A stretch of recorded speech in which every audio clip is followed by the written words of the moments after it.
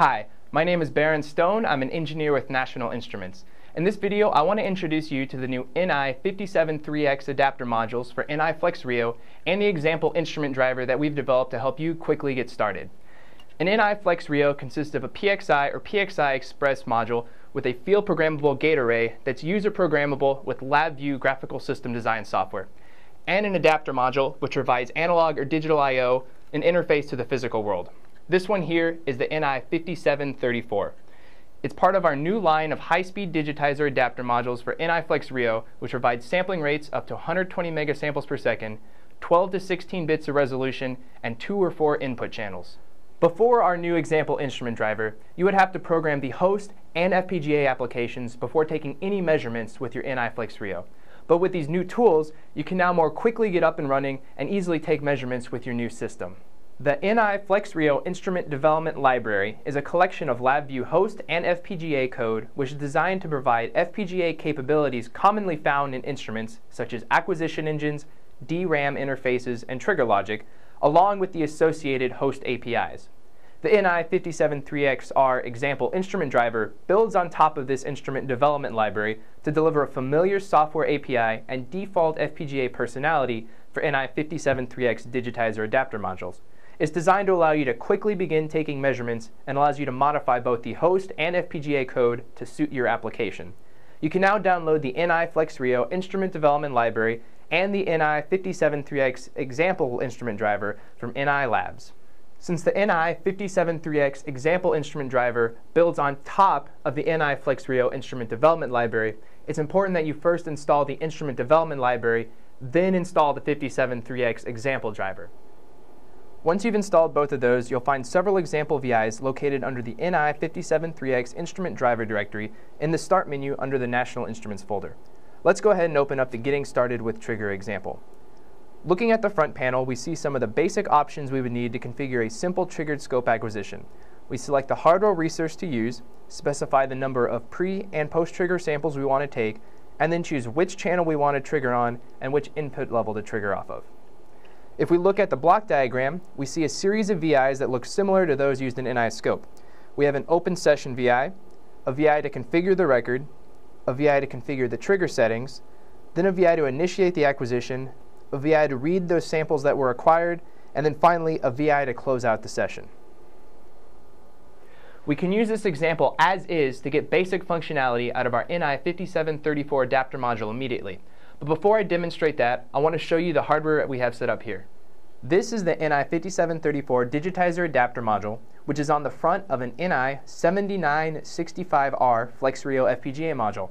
To provide a signal source for this demonstration, I've connected channel 0 of the NI-5734 to a PXIe 5442 arbitrary waveform generator, which is configured to produce a 1 MHz, 1 volt peak-to-peak sine wave.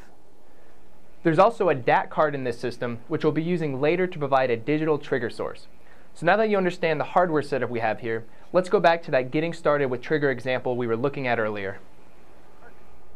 All we need to do to use this example is select our RIO resource, choose the number of pre- and post-trigger samples we want. In this case, I'll take 500 of each, and then select the channel and level to trigger on. I'm going to leave these values as default.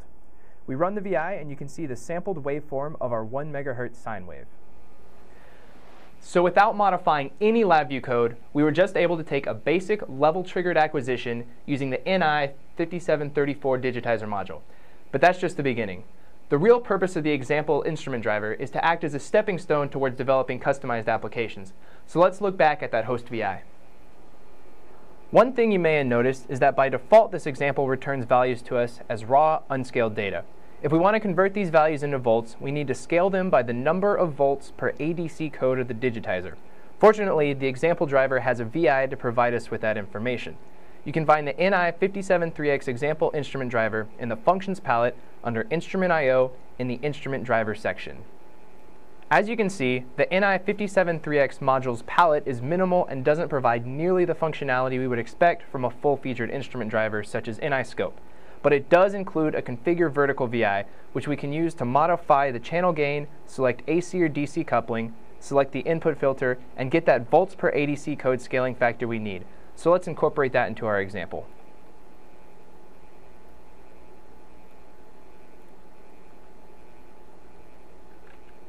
Since the NI-573x fetch VI returns values as unscaled ADC data, all we need to do to convert it to volts is multiply by the volts per ADC code value from the NI-573x configure vertical VI.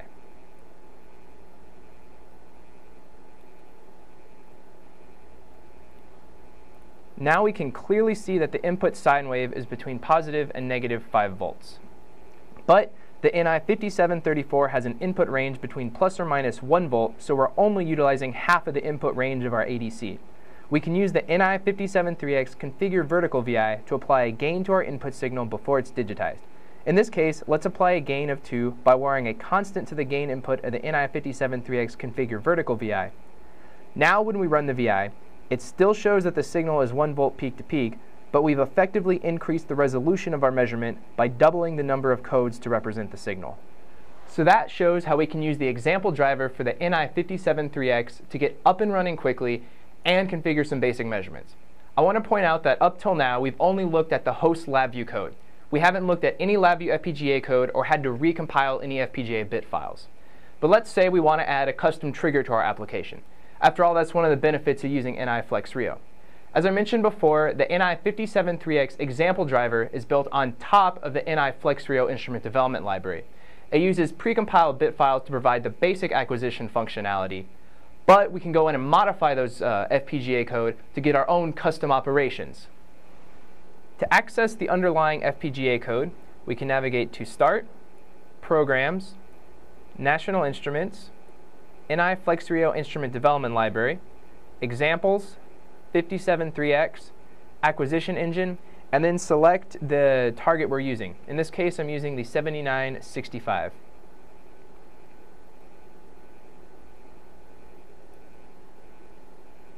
In the project view, we select the module we're using and then open up the FPGA VI. This is the underlying FPGA code which interfaces with the NI-573x example driver API we looked at a moment ago. You can see that it basically consists of 3 single cycle time loops. The top left loop is used to write commands to the NI-573x module for configuration.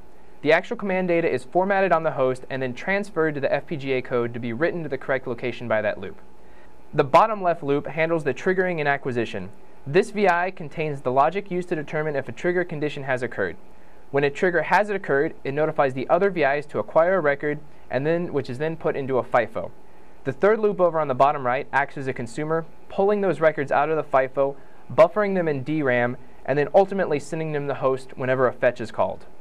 We can modify this code to change the behavior of our NI FlexRIO and adapter module to suit our specific application. Right now, this example is designed to trigger on an analog edge rising above a given threshold. Let's say we want to trigger on that event, but we also would want to trigger if we received a digital signal on one of our PXI trig lines. Let's look at how we could do that. In the FPGA code, we can see that the acquisition engine trigger VI has an input from the host to trigger immediately.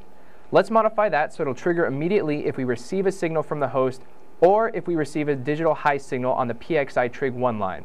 We place the FPGA I/O node, then select the line we want to receive the trigger from. In this case, I'll choose PXI trig 1. Then we put a Boolean OR in line with the trigger immediate signal coming out of the acquisition engine trigger VI. And that's all we need to do to change the FPGA. Now we'll need to recompile the bit file. To do that, we go to the project and expand the build specification section to see the pre-made compilation specification. Right-click on it and select build to begin the compilation process. Depending on your computer, this compilation could take anywhere from several minutes to several hours. So for the sake of time in this video, we're going to skip ahead to after the compilation is completed. Now that our changes to the FPGA code have been compiled, let's go back to the host VI and run it to see how it affects our acquisition. If we run the host VI as with the previous settings that we've been using, you can see it triggers immediately because the 1 volt peak-to-peak sine wave we have as an input will be crossing that 0-point trigger level. If we want to prevent that from occurring, we can go in and set this trigger level to be much higher. And again, this is in unscaled raw data values, but it'll be much higher than the 1 volt peak-to-peak wave we have coming in. So now if I run this, let me clear the graph first. You'll notice that the VI doesn't trigger immediately off of that crossing trigger level.